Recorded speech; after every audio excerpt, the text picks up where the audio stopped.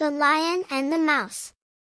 Once upon a time, there was a mighty lion who lived in a dense jungle.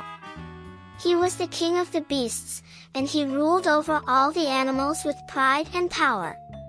He liked to roam around the jungle, hunting for his prey and roaring loudly to show his strength. One day, as he was resting under a shady tree, he felt something tickling his paw. He opened his eyes and saw a tiny mouse running over his foot. He was annoyed by this and quickly caught the mouse with his claws. "Who are you, little creature?" the lion asked.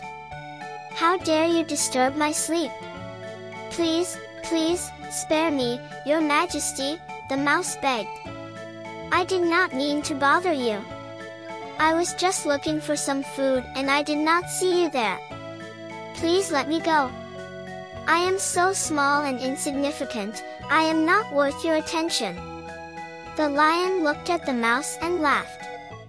"You are right, you are nothing but a speck of dust. But you have angered me, and for that you must pay. I will eat you for my breakfast." "Please, please, have mercy, your majesty," the mouse pleaded.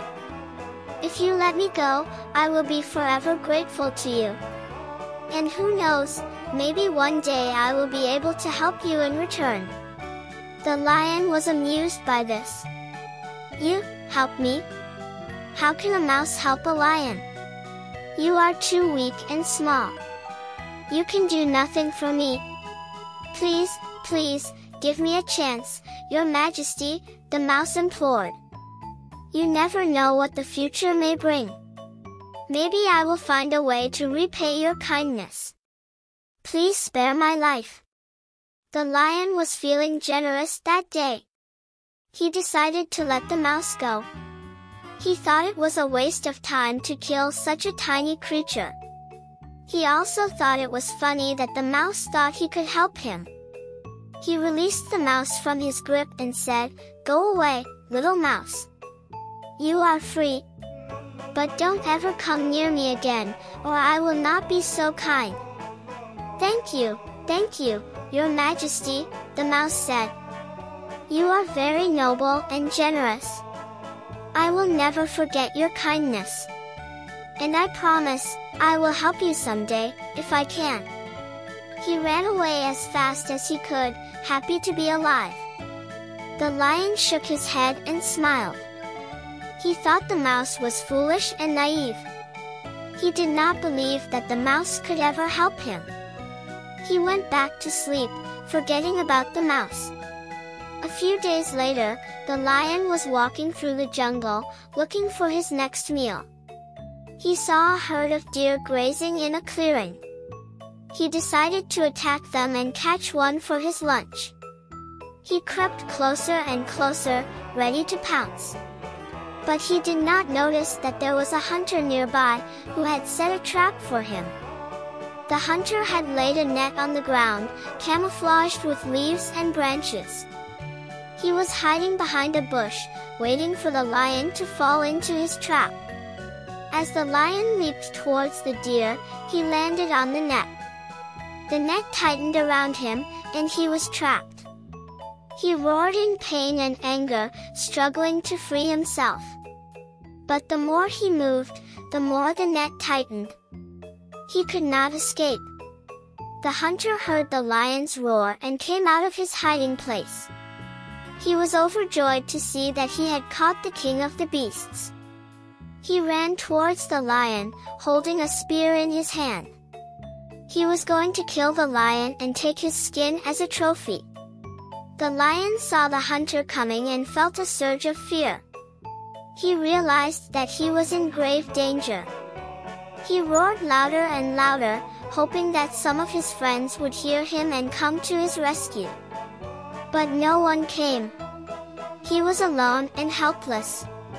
Meanwhile, the mouse was nearby, looking for some food. He heard the lion's roar and recognized his voice. He remembered how the lion had spared his life and how he had promised to help him someday. He decided to keep his promise and help the lion. He ran towards the sound of the roar and saw the lion trapped in the net. He also saw the hunter approaching the lion with a spear. He knew he had to act fast. He quickly found a hole in the net and crawled inside.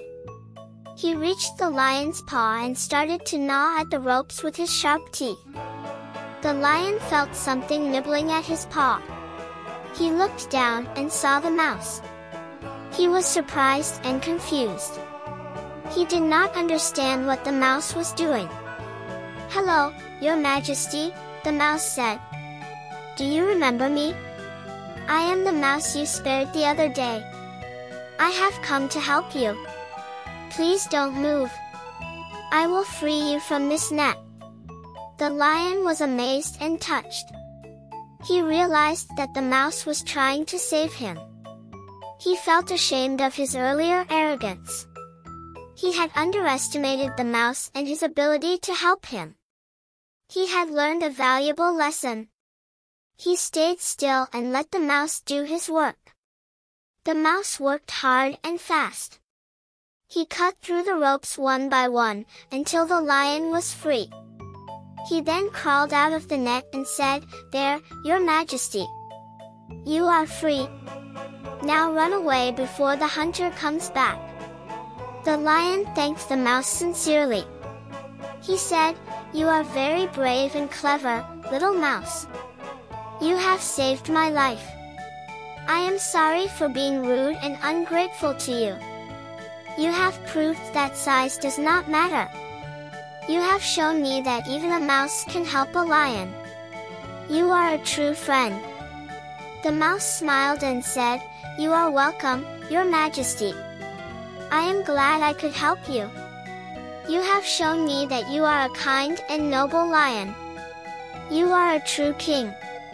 The lion and the mouse hugged each other and became friends. They ran away from the trap, leaving the hunter disappointed and angry. They lived happily ever after in the jungle, helping and respecting each other. The end.